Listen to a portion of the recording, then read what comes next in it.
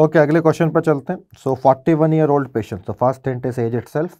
Chronic diarrhea for 3 months. So chronic diarrhea for more than 3 months. So understand this then, acute diarrhea in 90 to 95% cases you will see acute diarrhea is due to infection, means it is infective in origin.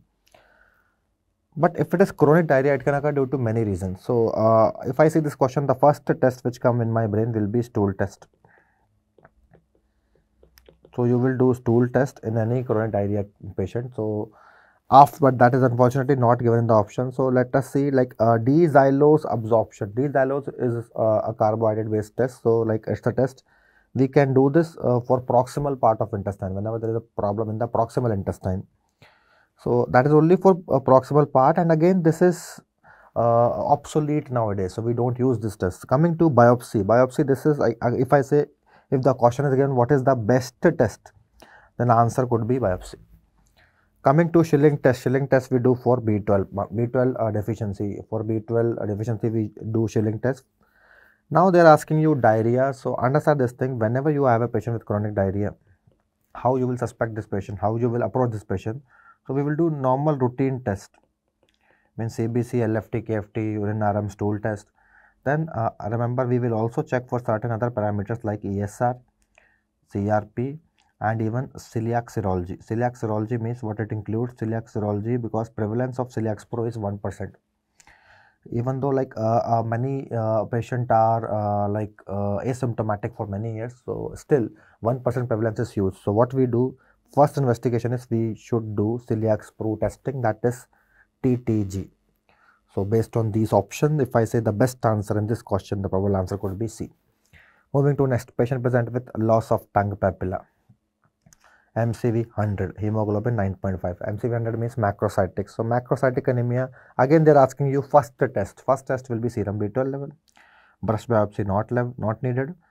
Folic acid levels again are not needed. Why? Because you can see tongue papilla, that is a hint. So tongue papilla, this loss of tongue papilla we see in B12 deficiency. Incision biopsy, no. So it is B12 estimation. Cushing ulcers are seen in stomach due to, Cushing is having S, due to stress. So due to stressed or raised ICP, or I can say any brain tumor or head trauma. So it will be seen in stomach. Most common site of carcinoid. So most common site of carcinoid, the answer will be bronchus. However, bronchus is not given in the option. So second common site will be ileum. Third common site will be appendix. So let us see what it is given in the option. Rectum, no. Stomach, no. Appendix, no. Answer will be ileum. 45-year-old male is brought to casualty after a night party.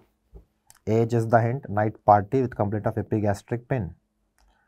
Epigastric pain penetrating towards back. So whenever you see any abdominal pain radiating towards back, that's the case of pancreatitis. So diagnosis will be, it's the case of acute pancreatitis, means party में इसने ज़्यादा P ली, अब ज़्यादा P Lee. So it's the case of acute pancreatitis. How we make a diagnosis? GGT is for liver dysfunction. So GGT basically it's a marker for a cholestasis in the liver. ALP is again for, it is a more liver specific, for a liver injury due to like hepatocyte damage due to viruses or due to some other reason. CPKMB is for heart. So how we make a diagnosis? Serum lipase, simple. GERD best diagnosed by. What is the best test? Suppose in the same question if they are asking you like what is investigation of choice, the answer will be upper GI endoscopy, but best test will be 24 hours pH monitoring. If I ask you what is investigation of choice, then answer will become upper GI endoscopy. Barium meal we do for intestinal problem. Barium swallow we can use as a screening test for some of the disorders like achalasia cardia. Cereal is not to be given in celiac pro. So barley, rye, oat, wheat, these should not be given. So wheat we should not give, not to be given. Maize, corn, rice we can give. R is rye, remember. In ulcerative colitis, which is not true about malignancy. Understand this question. Now again, it is not actually a medicine question, it's a path question they're asking you. So you should know what is dangerous. So remember, most dangerous pre-malignant lesion is anaplasia. Anaplasia, then next dangerous will be metaplasia. And next to this will be dysplasia. Remember all other, after this it will be hyperplasia. So you should notice like, remember the this anaplasia, dysplasia, then metaplasia. Just I'm sorry for this. Anaplasia, then dysplasia, then metaplasia. So the sequence you have to remember: Adam, anaplasia, dysplasia, metaplasia. So remember, whether it is a low grade dysplasia or high grade dysplasia, all these dysplasia are dangerous. Is it clear? More dangerous than this will be anaplasia, and pleomorphism is a feature of dysplasia and anaplasia. So these three things are highly dangerous. Metaplasia is dangerous, but not that dangerous as compared. So they're asking you, not true. So metaplasia is generally not seen, and it is not that dangerous as dysplasia and anaplasia. And pleomorphism is feature of dysplasia and anaplasia both. Ion absorption in the duodenum with fast clearance. Clear? In jejunum we have absorption of folate. In ileum we have absorption of B12. Enteric fever on 4th day. Now see the question, fourth day they are asking. So how we diagnose enteric fever week wise schedule? So first week it is blood test, second week agglutination test, we call this Vidal test, third week stool test, fourth week urine test. So these are in weeks, not in days. So when they are asking you first week, so answer will be again, so remember the mnemonic is Basu. So fourth day means it is in the first week, so answer will be blood test, blood culture. Okay, moving to next one. Following is seen in the image. So what you can see, this is what we call this pipe stem colon. It is a barium enema. So again, a spotter image based, they can ask you an exam. Following is most probable diagnosis for this X-ray abdomen. So what you can see in this X-ray, can we see gas under diaphragm? No. So a bird beak volvulus, not, it is normal. No, it is you can see adhesion and band. So you can see multiple air fluid level. So what is this? This is like a CBD dilatation on ERCP. Okay, moving to next one again. Now see, now question is twisted. Investigation of choice they're asking, so answer will be upper GI endoscopy. Gold standard, if I ask you, gold standard test will be pH monitoring. Aspirin is given in management. Actually, it is not given in management. So correct question should be framed like this: aspirin given in prophylaxis. It should be given in prophylaxis of which cancer? For colon cancer. Okay, how to understand this? Just try to understand this. So we have APC gene. This APC gene will form polyp. APC stand for adenomatous polyposis coli gene. Then we have a gene called KRAS gene.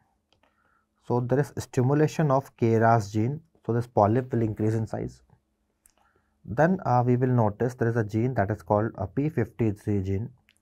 This P53, so KRAS is proto-oncogene, so this gene will be activated.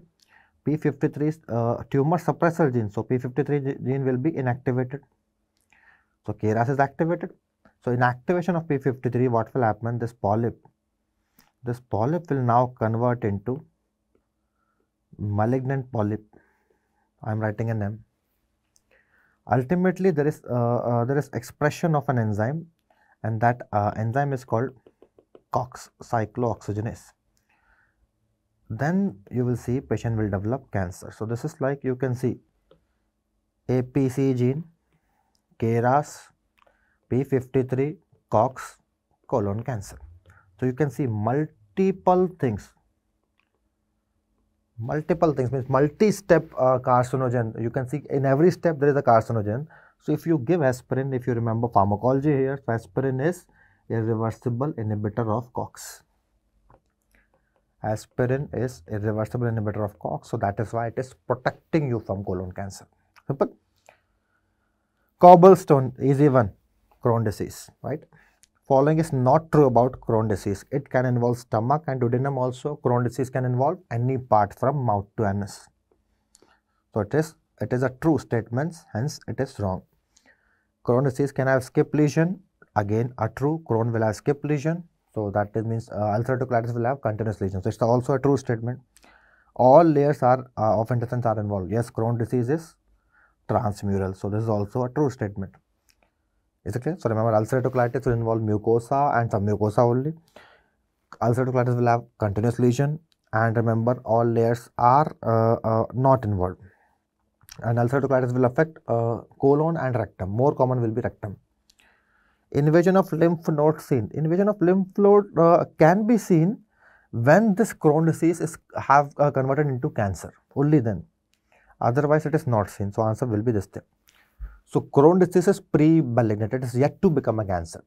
So invasion of lymph node you will see when it is converted into cancer. Following is least likely to be seen in Crohn disease. Least likely they are asking.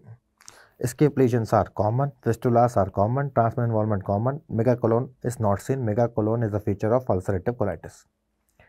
Smoking is protective, ulcerative colitis, simple. Even remember, if I add a few more things in neurology, Parkinson disease. In Alzheimer, it is now dangerous, now considered dangerous. Previously, it was protective. Bad esophagus, bad esophagus will cause adenocarcinoma. Simple. But remember, A for adeno, A for America, so it is most common cancer in US. The most common site will be lower 1/3. Squamous is more common in upper and middle 1/3. In upper and middle 1/3. And this middle 1/3 is most common site in India. Carcinoid is like serotonin secreting tumor. Leiomyoma is benign tumor of esophagus. So these are not the answer. H. pylori can cause peptic ulcer? Yes. All except. Myeloma it can cause? Yes. Gastric cancer it can cause? Yes. Carcinoid tumor? No. It is due to serotonin. Traveler's diarrhea is caused by, the correct answer for this question should be E. coli, again which is not given. For Indian perspective scenario, it can occur due to salmonella, due to shigella, but again foreign countries and sometime like when you travel to I can say Caucasian countries like Europe or America, the most common cause will be Campylobacter. So this is like a US based question. So E. coli, salmonella, shigella, these are common cause of traveler's diarrhea when you travel within India. But if you travel beyond, it's like some other places, like for example, I can say if you go to Nepal, then Cyclospora is common. If you go to Russia, Giardia is common. If you go to US, Europe, Campylobacter is common. So answer will be A. So I hope this is the discussion of GIT part. Soon I'll see you with the endocrine part. Thank you so much. Bye bye.